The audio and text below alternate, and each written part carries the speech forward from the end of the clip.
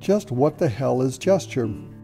Students often challenge photographer and teacher Jay Maisel with this question because gesture is one of the central themes explored in his book and workshop titled Light, Gesture, and Color.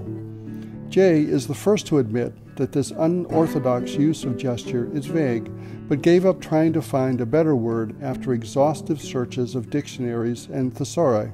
For Jay, gesture is not limited to the common definition of a movement of part of the body, especially a hand or the head, to express an idea or meaning, but the Zen-like expression that is at the very heart of everything we photograph, the itness of our subjects. In the introduction to his book, he writes, "You will, in time, see and show others not just the superficial, but the details, the meanings, and the implications of all that you look at. The wetness, reflectivity, and power of water, the subtlety of clouds, the texture of the bark of the tree, the delightful surface of a finished piece of wood, the smoothness of a baby, the rough, ragged face of the aged, or the aerial perspective of diminishing clarity in a series of mountains."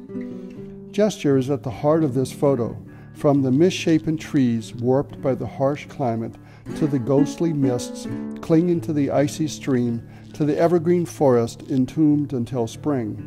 There's even an example of gesture in the more common meaning of expressive movement. The two larger foreground trees seem to reach out or bow to each other while the smaller tree turns away. I would never have taken this photo before attending Jay's workshop, but it's become one of my longtime favorites. Thanks, Jay.